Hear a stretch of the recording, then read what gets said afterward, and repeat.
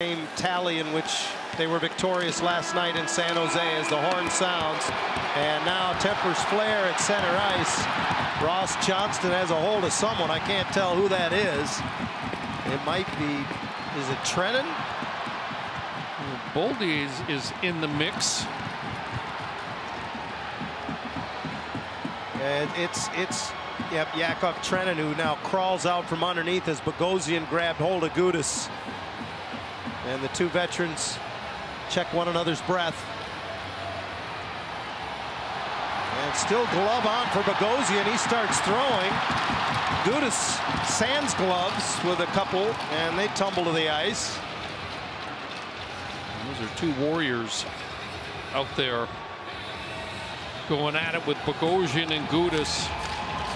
It was a frustrating game for Anaheim, John.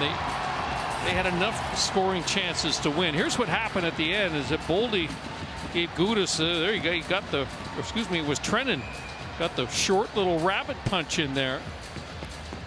And that's what Radko took exception to.